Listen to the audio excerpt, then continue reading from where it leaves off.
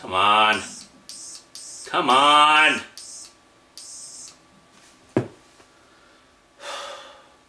Hello and welcome to Atop the Fourth Wall, where bad comics burn. You know, computer technology has advanced considerably in the last several decades, going leaps and bounds in a single lifetime. Hell, I can still remember being a little kid in the early 90s and playing Gods and Magic Pockets on an old Amiga computer.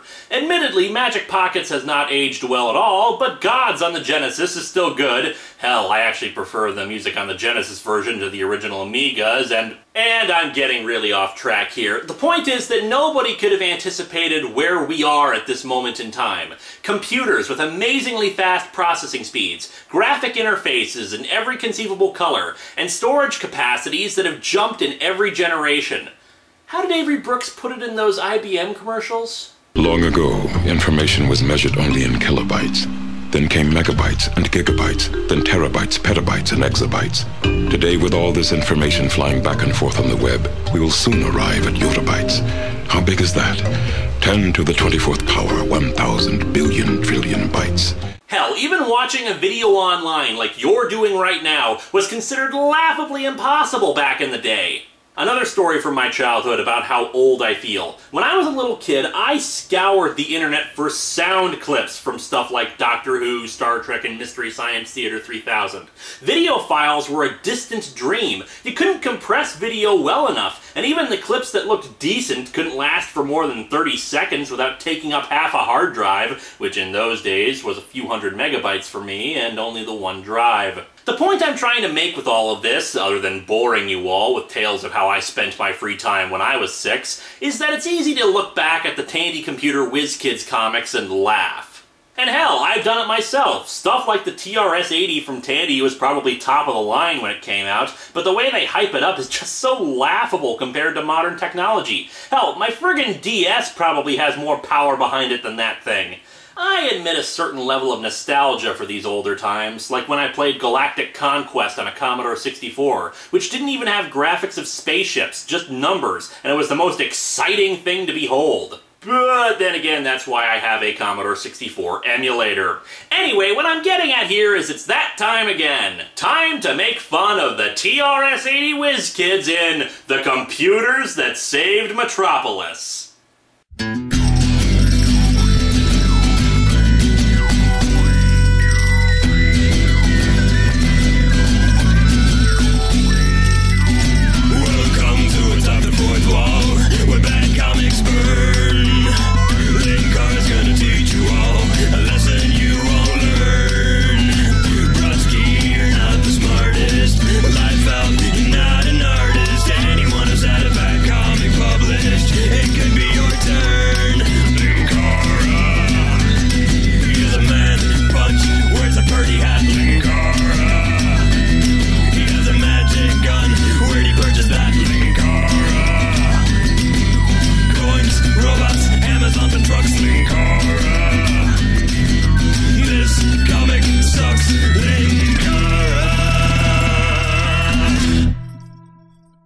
TRS-80 color computer at $100 off.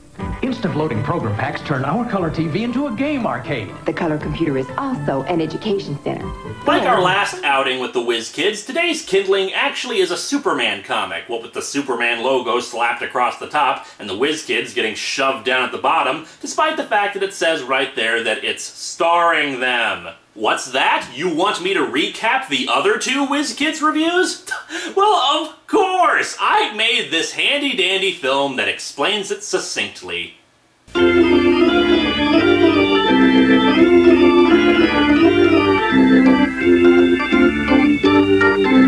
There, wasn't that fun?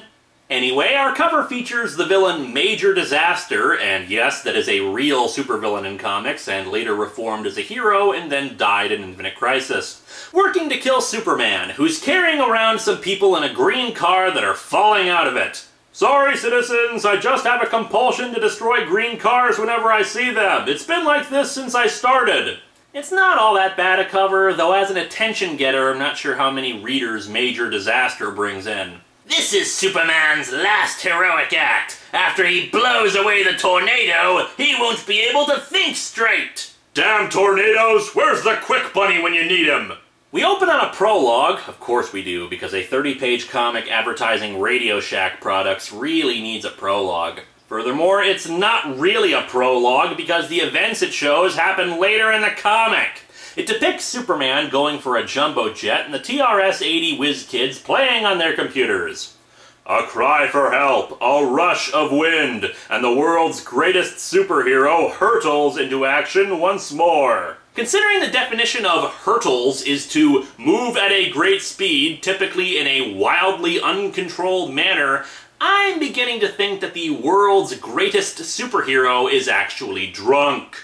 While miles below in Metropolis, two young heroes sit at their TRS-80 computers, their fingers flying urgently across the keyboards. I will beat my high score at Number Munchers, dang it! What is the astonishing connection between these two events? The kids are the ones causing the plane to crash. Astonishing, isn't it? We truly open on Major Disaster monologuing to himself. 8:50 a.m. Only 13 minutes to go before my crowning catastrophe strikes Metropolis. My 9 a.m. morning Zoo Crew radio show will leave devastation in its wake. Meanwhile, Superman is doing a morning patrol around the city and realizes that he needs to hurry to make his own 9 a.m. appointment. Oddly enough, the opening narration actually sounds more in line with the Twilight Zone than last week's Twilight Zone comic. For your observation, two dynamic men of action. One, a paragon of peril, the insidious master of villainy known to the world as Major Disaster. The other, a caped champion, the mighty man of steel who fights a never-ending battle for truth, justice, and the American way. Together, they'll find themselves in a crossover event comic that takes place in the Twilight Zone. We cut to the Whiz Kids' classroom, where we see that the teacher, Miss Wilson, once again looks completely different from the last two times we saw her. I'm beginning to think that the woman hails from Gallifrey. I trust many of you won't be disappointed when I announce your oral book reports will be postponed until tomorrow. I'm not. I could use another day to practice it. Well, I've been ready to deliver my report for a week. Damn it, at this rate, I'm never gonna give my book report on Mein Kampf. Miss Wilson says that next year they'll be taking the school's introductory computer course. Yawn! Just what we've all been waiting for, Miss Wilson. A boring talk on computers. I can't think of anything I'd rather hear about, except maybe the history of Brussels sprouts. Oh yeah, I should probably point out that this takes place before the Computer Masters of Metropolis, so Alec hasn't yet had his brain assimilated by the TRS-80. By the way, I just noticed this about the Whiz Kids comics. This school must have the worst discipline record ever. The kids are constantly interrupting the teacher. Nobody raises their hands or lets the teacher finish talking before giving their own commentary. Anyway, she explains that their special guest has not only international reputation, but an interplanetary one as well.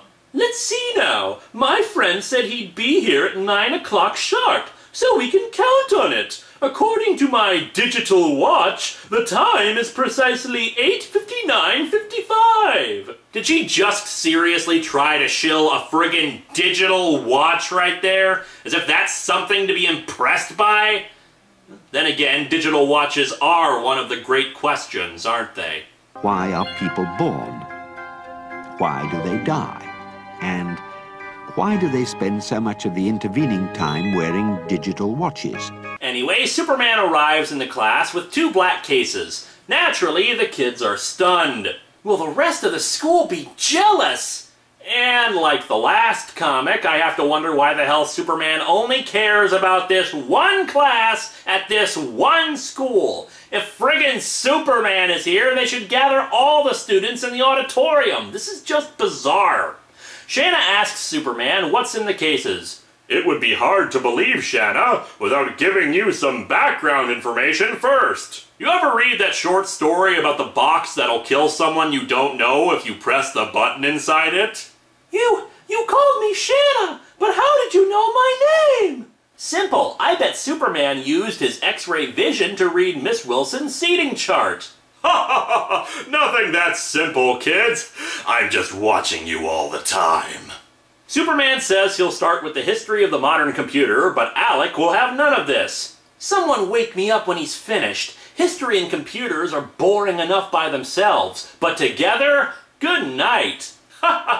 Enjoy detention, you loudmouthed little craphead.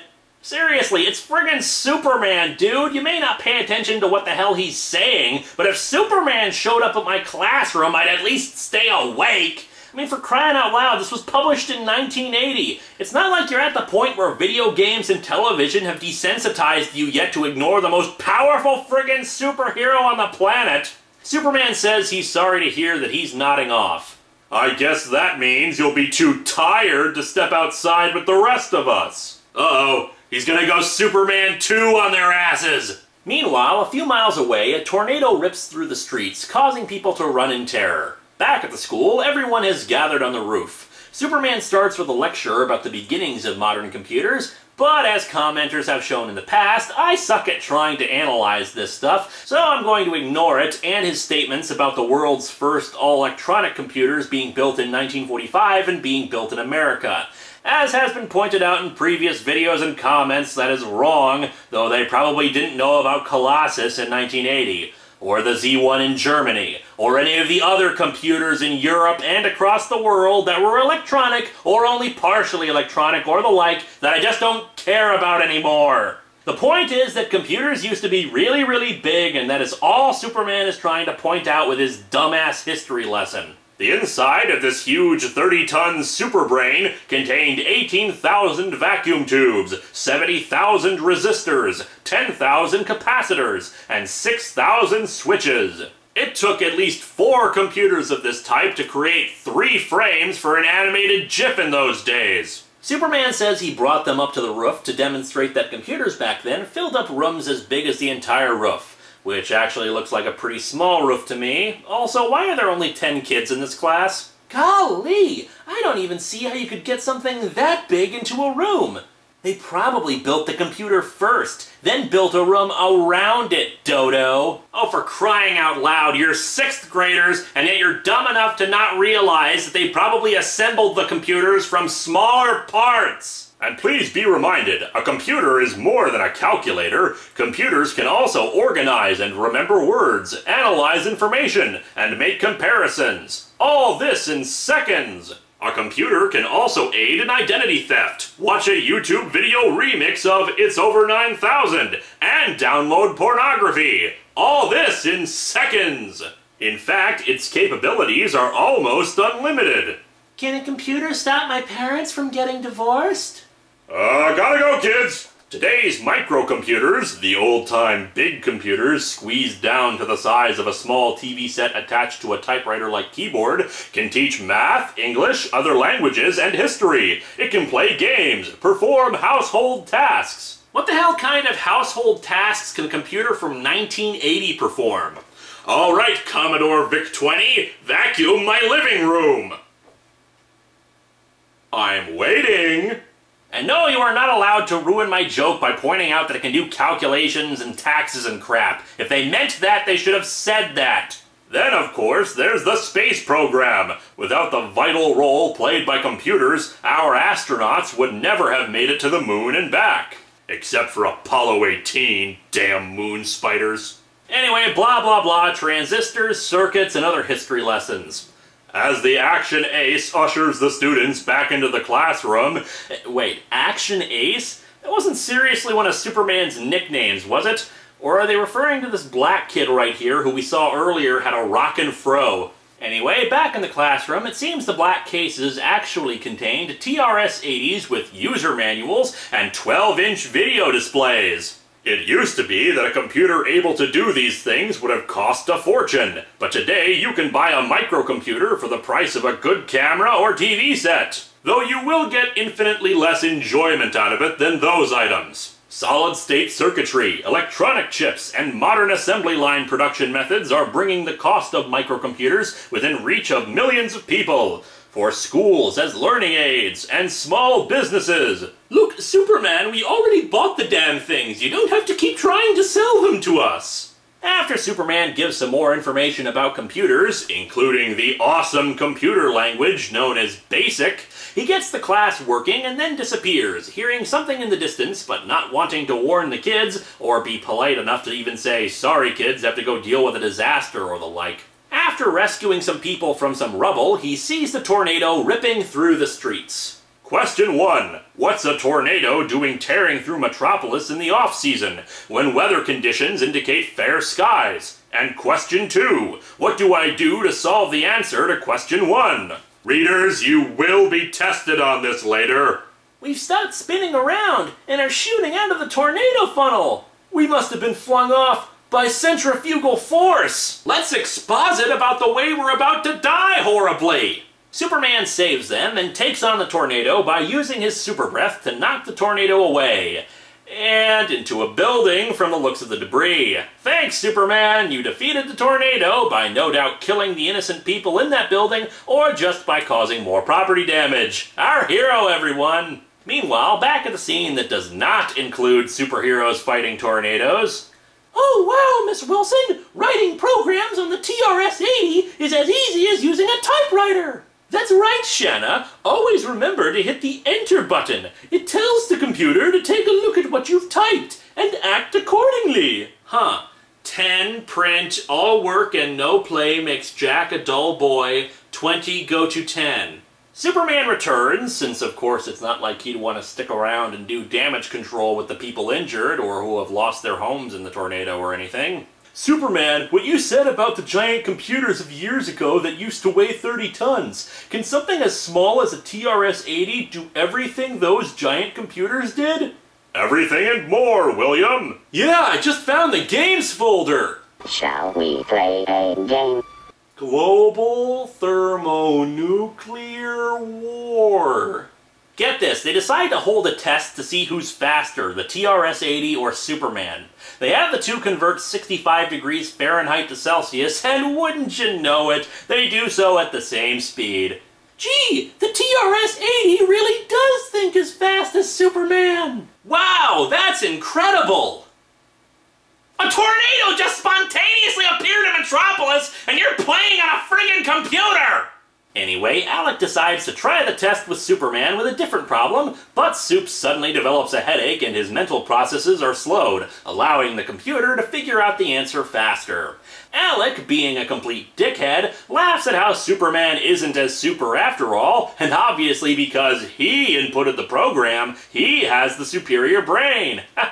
Yeah, laugh it up, kid. Keep that attitude and you'll find that TRS-80 crammed right up your ass. Miss Wilson excuses Superman from anything else with the class, having noticed the look on his face. Meanwhile, Major Disaster watches Superman on his oddly shaped screen. Why, of course he has a massive screen that can observe superheroes despite having no camera equipment in any logical location to get the angles he's viewing from. Those kinds of things just come standard with villain layers. He monologues to himself about how the true purpose of the tornado was to release millions of microscopic kryptonite crystals into the air, which he breathed in when preparing his super breath. Crystals I synthesized not to weaken his superpowers. No, that would be far too simple and obvious. I mean, who cares about actually weakening and killing Superman? That's too obvious.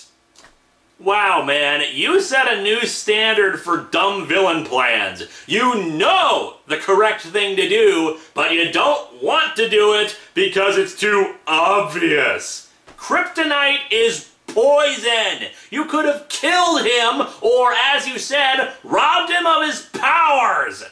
Your new name is Major Dumbass. So Major Dumbass says that instead they're designed to attack the nerve cells of his brain, basically screwing up his ability to send signals throughout his body and therefore make it difficult for him to fly and think straight. Superman manages to crash through the floor of his apartment and stops himself. It's lucky the tenant is always out this time of day. I should be able to manage my superpowers enough to repair the damage before he comes home. That night, the tenant returned home to discover carpeting on his ceiling. Major Dumbass makes an announcement that he wants something, I don't know, and that to prove that he can do what he says, he'll use his powers to cause 3 potential disasters.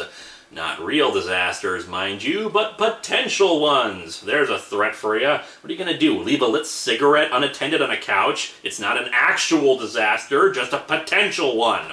Back in the classroom, after they overhear this announcement from Major Dumbass, we learn this. And also in this morning's news is the simultaneous breakdown of computers which have crippled every major computer system throughout the area. Fortunately, most people were not affected by this breakdown, though there was one unhappy individual. Let me on the information superhighway! I want onto the information superhighway! We'll be right back. Careful with that. There's no return. We'll have to shoot him out under his car.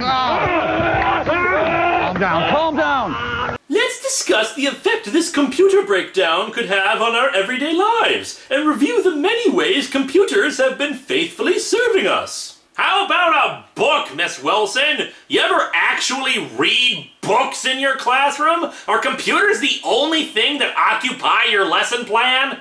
Superman crashes up from the floor, saying he had to come in from the underground because it was too dangerous to fly around the city. Oh, sure, that makes sense, except for all the electrical and pipe damage you no doubt caused by flying in through the floor.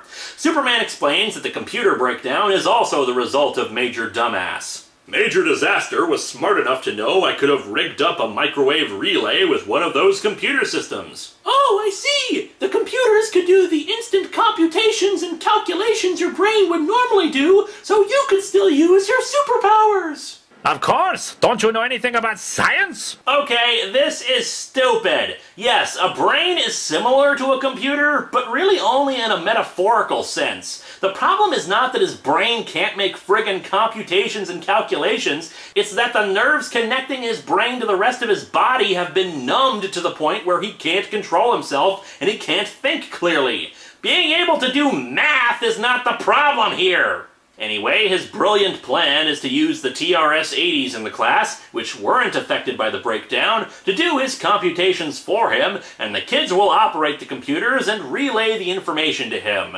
Sure, why not? Because having two 6th graders who only just learned how to use the damn things yesterday is really the plan you want to implement here. He uses his telescopic vision to find the first disaster, a lightning bolt that strikes a jetliner and sends it into a nosedive. Shove that control into a nosedive, Hulk Hogan! Superman flies towards it and then gives calculations about the incline it's going, the gravitational pull, the wind variance. Oh, for the love of crap, Superman is not a robot! Fly fast, get out of the plane, and level it off so it doesn't crash into the ground. You do not need complex mathematics to figure out something as simple as don't let the plane crash! But no, instead they need to calculate how fast he needs to fly to compensate for the wind and still reach the jetliner before it crashes into the ground. Just flying towards it and going faster is not enough. No. He needs real numbers here, people. Oh, and naturally we don't even see that number. They just apparently give it to Superman off-panel, and he's able to save the jetliner. Fantabulous.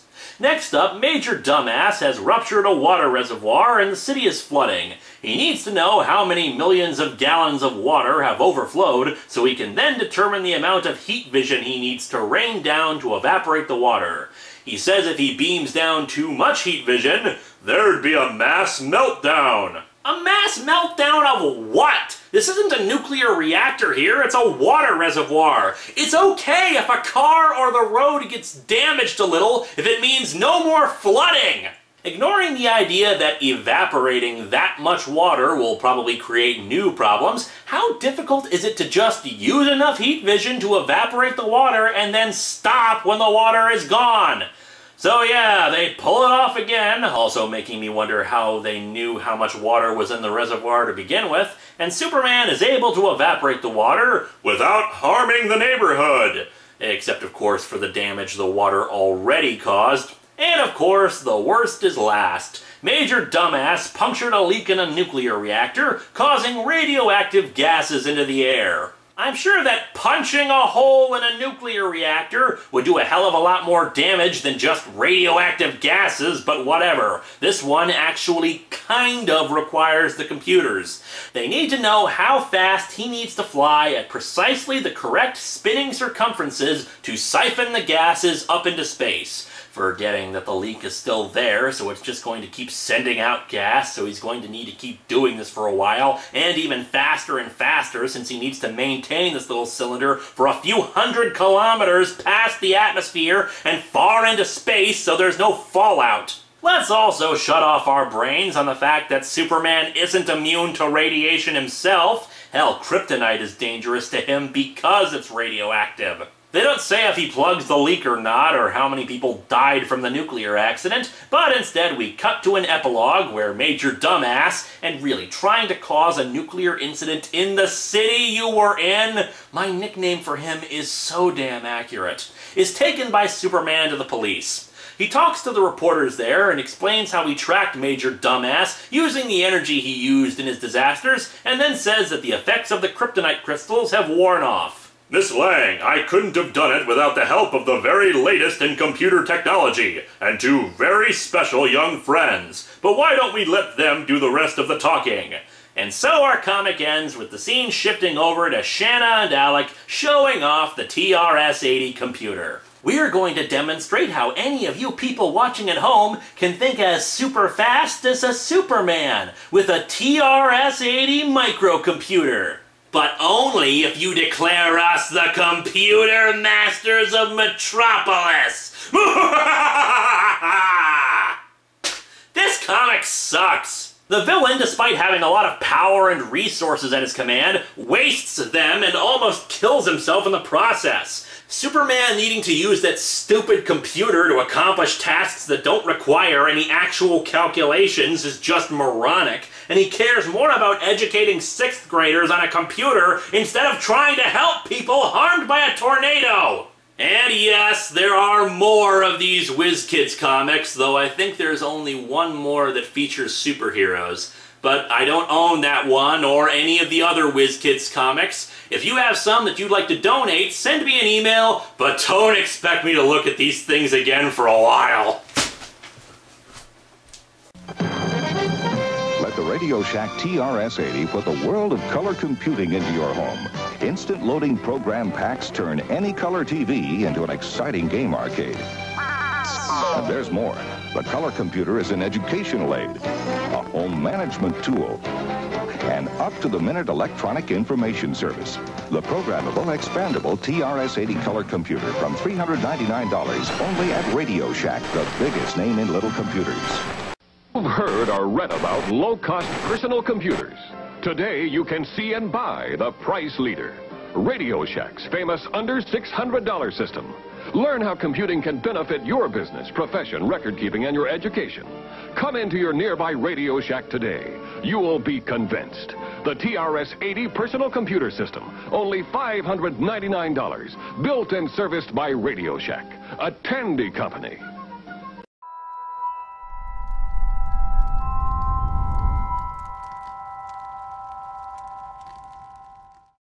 So here's my question, did the TRS-80 Whiz Kids get rebooted in the recent DC relaunch too?